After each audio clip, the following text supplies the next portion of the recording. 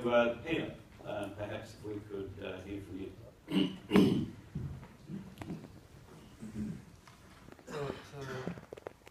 Thank you very much, Michael. And for today, I'll be mercifully brief, and we're very deliberately retaining time for the discussion session. So I've only got 4 slides, and what's more, 2 of those I'll do fairly quickly. So this is really a forward view of chain of responsibility. What have we learned, particularly through the experiences of the panel members here, and what is next, what do we see coming on the horizon? At its core, I think chain of responsibility is interesting law because there's little administrative requirements, generally speaking. It allows a lot of flexibility for organisations on how they meet those requirements and demonstrate what they've done. And I think that you probably heard Ilby talk early on about the safety opportunities to drive down the injuries and death toll on our roads further still. I think that's a constant challenge for all of us to be as wise as possible and collaborate as widely as possible to achieve that. And I think the other side of chain of responsibility is very much that productivity concept. And I think the simple vision of chain of responsibility would be to give a safe and productive road freight sector. And further, that we really want to achieve that wherever possible by voluntary compliance. And to go back to the sort of core of this, I think this forum itself is extraordinary to get so many people of high calibre from different organisations. And I think all power to the ALC for convening this forum. And some of the best discussions that we have on chain of responsibility is in these sorts of forums where the hard questions come up. So please do pen them down and ask them shortly. Now, I'll tap through these fairly quickly. I won't take your time with this very long at all.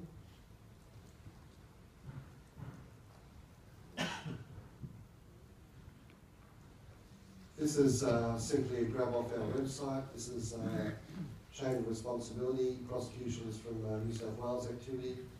And I won't labour the point here at all, just to make the general statement that we're active in chain of responsibility. As the through state, we see it as an efficient means by which we can facilitate a more efficient and safer road freight sector. The trend in underlying these statistics would be gradually less focus on operators, gradually increasing focus on other parties at more and more senior levels would be the broad trends.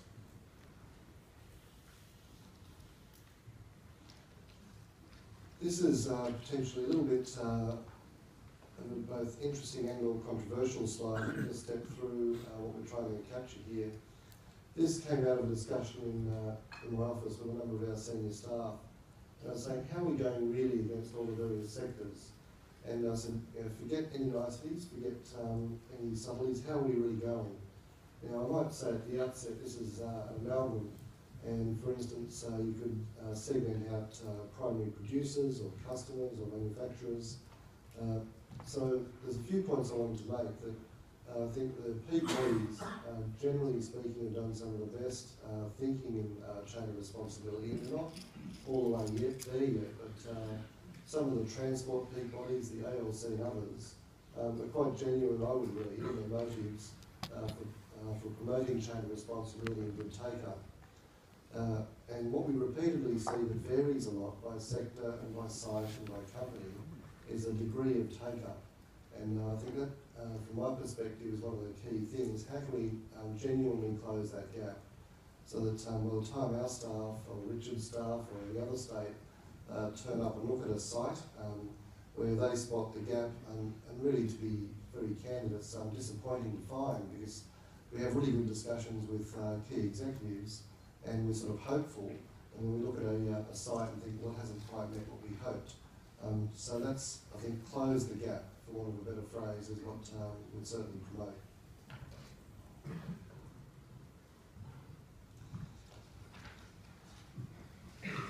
And my final slide, and I promised I would be quick, is under future directions.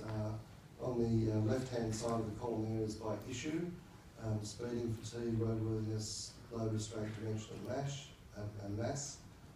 Also increasingly we're finding work with the police around the very hard end around drugs and firearms.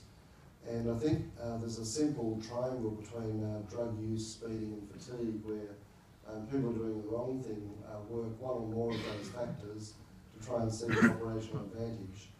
So there's no point targeting one by itself to at least realise that they're connected in a broad sense. Further on the right-hand side of the column, just to give you a bit of a flavour, that increasingly we want to move to a risk-based approach, and inherently I think that's the right way to go philosophically. That firms that have a good compliance record or low risk should see less and less of us, and the discussions would have to be strategic or more outcome focused, or more candid discussions around trends, what might we do by way of different technology, or the different vehicles, or the different systems. So compliance record we see key as how we can frame our approach, from collaborative through to enforcement, and the mission that we've got our staff is get as many firms and entities as possible into the collaborative space, and while I'm realistic that they can't all be there, that's the objective. Further on distribution centres, it's no secret that we've been active in distribution centres, and because they're so key in the freight and logistics chain, there's typically bulk loads in and smaller loads out, and they're extraordinarily busy. If any of you work with these sites, they're extraordinary sites for activity, and it's the economy literally flying by your eyes once you're at one of those sites. For distribution centres, it's pretty clear that there's quite a way to go for chain of responsibility and how they can apply better protection for their management executives and the other parties in the chain. And very briefly on the last three, shipping containers. We know now well that the load security within shipping containers is not ideal, and we've seen a number of accidents where unsecure loads within have shifted, causing crashes. And we've had some work done on the massive containers, and the load restraint within is quite a tricky one really. And we've realised that that is absolutely chain of responsibility. The poor old driver moving a shipping container which might be loaded heavily to the front or to a side or poorly restrained within, they won't know that when they're moving the container around, and can be quite prone to a crash without realising it. And I think, to be also candid, my assumption was that this would be overseas firms in particular. That's not solely the case, it's equally Australian firms. So it's not only the import, but it's also our export. So it's shipping containers we do need to focus on, and we do need the other parties to come to the fore. Oversize and overmass, and we've had a look at that sector recently, somewhat disappointing, where a lot of the loads have been significantly overmassed when we've looked and measured.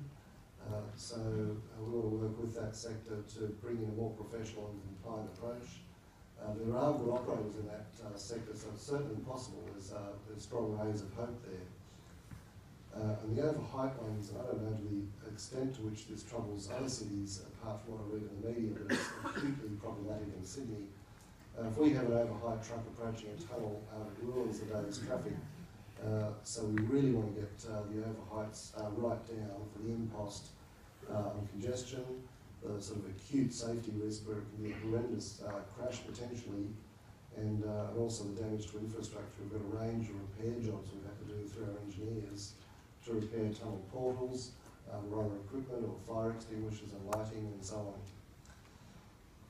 And finally, metropolitan transport, and this is all of the, a lot of these entities don't think of themselves as truckies, so it might be furniture removal, it might be spoil out of civil engineering jobs, it might be local distribution, and metropolitan transport is a wide range of lots and lots of smaller loads, and probably can go under our radar if we're not careful. One of the things that we've spotted, particularly for New South Wales, and I'm keen to talk to my colleagues on this, is that we've counted 13 significant civil engineering jobs that are coming forward. And there's North West Rail, South West Rail, Light Rail, freeways of North Connects, West Connects, and you can count up to 13 major ones. There'll be enormous amounts of equipment moved, whether it's oversized bridge beams or spoil or rocks and timber, all of the sort of infrastructure construction things.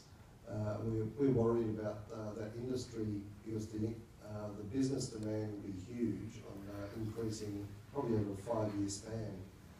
So we really want to work with that sector to make them as strong and compliant as they can be, because we certainly see some risks as that ramps up. Now, I might pause there to deliberately leave some time for discussion, and I'll hand over to my colleague Richard. Thank you.